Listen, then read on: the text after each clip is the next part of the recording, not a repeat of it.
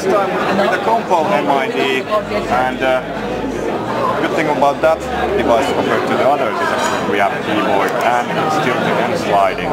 So cool new MID from Compal. The keyboard feels actually quite okay. It's not as wide as the device, so I actually think that it helps a bit because the wide parts are not that easy to get when you are using it on hands. But of course on a table this keyboard is a bit small.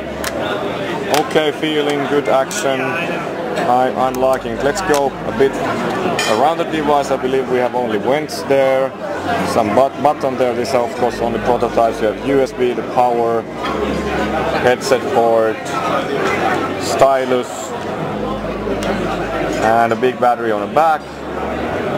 No cams, I believe. Oh, there might be a cam. There's maybe an ambient light sensor or something like that. Let's say this is called KAX15, so here are the specs. 800 by 480 screen. Of course, we would like some more, but it's cool. I like it. It's a bit bigger than iGo I have, but or wider.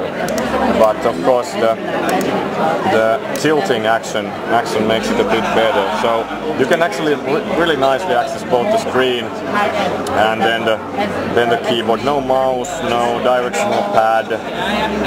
But yeah, I could use that.